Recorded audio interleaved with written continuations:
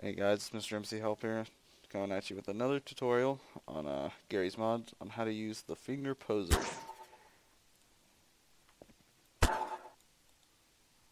Alright, so what you can do is you right click his finger on the finger poser, which you can get right here, and what you can do is you can move the fingers however which way you want it to go. So if I want to move his finger all around, you can mess around with it. You can definitely do some really cool things with it. Like if you want to close his finger. I don't know, it doesn't look as realistic as you may have thought it would be, but it's all good.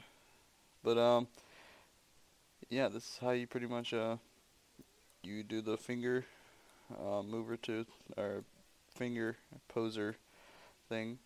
I'm not too great with it, though, I'll have to say.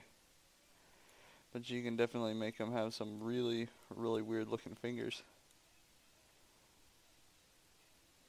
Just like this.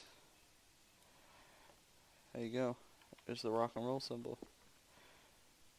Yeah. Alright guys. It's MrMCHelp here, and hopefully you enjoyed this.